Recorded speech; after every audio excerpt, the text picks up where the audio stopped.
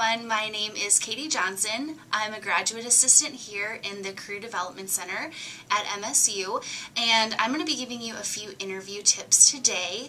Before I came to MSU, I was actually a recruiter at a staffing company, so I was working with recent college graduates, so I got to learn a lot about what made an interview stand out and some things that we just don't know that we're not doing right or that we should be avoiding.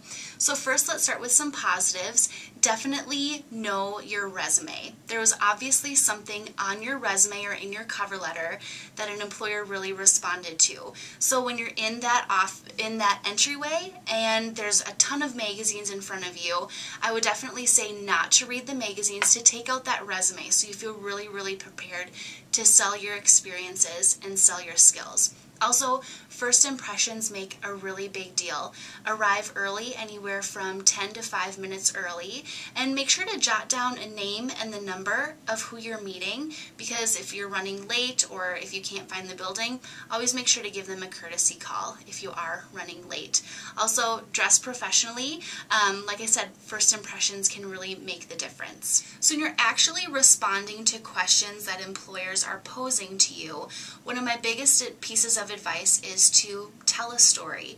It will make you more memorable and it's more fun to tell. And we always like to use the STAR method here in the Career Development Center, where you start with the situation, then you talk about what tasks were needed to be accomplished, then you talk about action, and that's what you personally did to make sure that whatever the task was being completed. And then the R stands for result. So what was the result of it? Did it work? Did it not work? What did you learn from that? And then the second R is relate. So you always want to relate it back to the position that you're currently applying for. So now I'm going to tell you a few things that you shouldn't do in interviews. The first one is, even though it's really tempting to maybe embellish a little bit your experiences, definitely don't lie. Be your honest self and make sure that you are telling them exactly what you did. An example of this is, say that they're looking for someone who is fluent in Spanish and you took Spanish in high school and it's on your resume and it says that you are conversational or fluent. Make sure that you're really representing your best self in interviews. My other piece of advice is to always ask questions when an interview says, "So, do you have any questions for me?"